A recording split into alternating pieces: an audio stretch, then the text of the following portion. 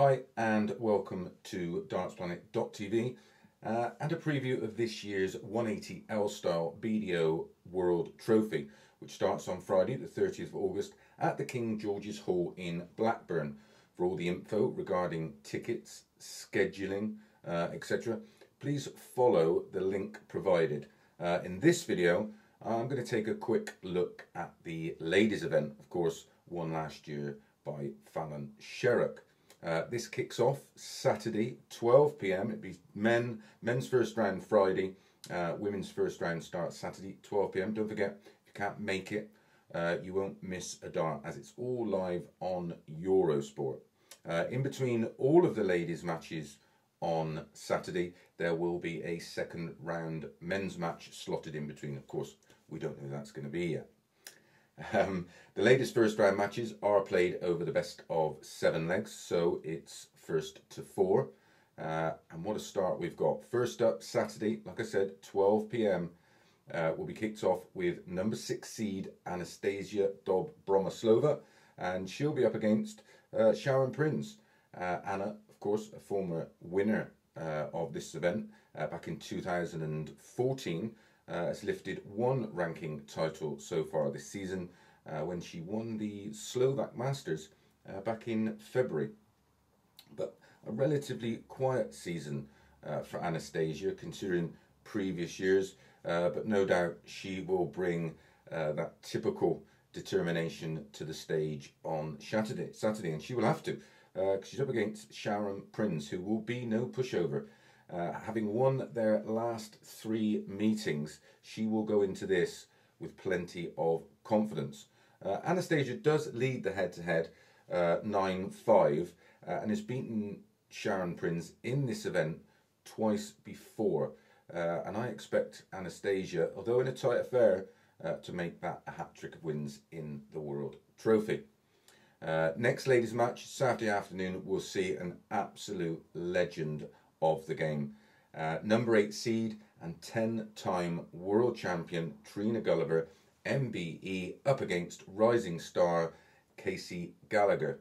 Now, Casey is one of those players where all those involved in the sport has really been tipping her up for big things over the last couple of years. And she's definitely going to have a big future in the sport. At her best, and we've seen that before, you can see why. She was runner-up in last year's World Masters, so the credentials the credentials are there for us all to see. Trina leads the head-to-head 3-1, but they haven't met since February 2018, and it's no secret Trina has struggled to find her best form of late. Well, Gallagher, she's had a steady enough season, and we may see an upset in this one with the seed going out. Third ladies match on Saturday afternoon will be Aileen de Graaf, and she'll be playing one of the qualifiers that's going to come through on Thursday. The qualifiers for the men's and the ladies will be on Thursday. Finals ladies match Saturday afternoon will be 2 of the game's form players. 5th seed Fallon Sherrock, the current World Trophy champion, clashes with current world champion Mikuru Suzuki. Fallon is in great form right now, and even when she's playing in exhibition events, she's really producing the goods, and she will have to be to get past the Mikuru, who is in great form after recently lifting a Swedish Open title to add to the Dutch Open title she won a month or so after winning this year's World Championships. She really does light up the stage. Most people I've spoken to that follow a lot of BDO darts thinks the winner of the title might come from this match, and who am I to argue? I can't split them, but I just can't wait to commentate on this match. Opening match of Saturday night, of the night session, 6 p.m. again, Eurosport, will be number 1 seed Lisa Ashton, who takes on Corrine Hammond. 4-time world champion and 3-time winner of this event. Ashton has picked up a title this season, which was the Scottish Open in February, but did recently make the last 16 of a Challenge Tour event, which she's played a lot of.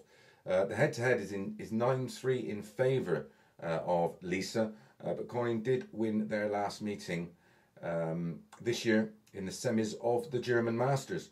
Corrine went on to be crowned champion of that event after beating Lorraine Winstanley in the final. Corrine herself has also been playing on the Challenge Tour, so both of these ladies will come into this one sharp and match ready.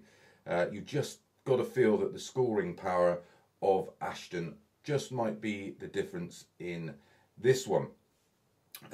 Lisa has played Corrine in this event, victorious on both occasions, and the bookies make her a big favourite, which is no shock to make it a third. Second match of the ladies' first round, Saturday evening session. We'll see Lorraine Winstanley await one of the other ladies qualifiers from Thursday. There's 2 qualifying spots available, and it's well, we don't know, of course, because I'm recording this well before the event, but I'm sure the qualifiers will, you know, produce a few surprises. Third ladies match on Saturday night is 7th seed Laura Turner up against Paula Jacklin. Laura picked up a second career title this season, winning the Isle of Man Open back in March, and is without doubt having her best ever season. Paula, she's won events herself. She won in Gibraltar and Northern Ireland a couple of years ago. Is ever present now in qualifying for the BDO Ladies Premier events. I don't think she's failed to qualify for one for about 4 or 5 years. But she's never been able to quite reproduce that kind of form on TV, and awaits her first win. This will be their 9th meeting, and it's 4 apiece, so it couldn't be any closer. But I think Laura's newfound confidence must play a part in the result of this matchup. Right, final match of the ladies' first round, and what a final game to wait for. This is Saturday night, don't forget, live on Eurosport. The session starts at 6 p.m. and it's third seed, another legend, Deta Hedman, and she will have a real tough clash against Maria O'Brien. The last match, of course, was at Lakeside. This will be their 9th meeting. Deta did win the first 6, but OB has won their last 2 meetings, which one of them was, of course, at Lakeside this year. Maria has had an amazing season so far. She has made at least the quarter-final of every ranking event she has entered this year, in this season. Semis of the Worlds, semis of the Scottish Open, quarters at the Slovak Masters, and then 5 consecutive quarterfinals in the next 5 ranking events she entered. Isle of Man, 2 in Germany, 2 in Wales.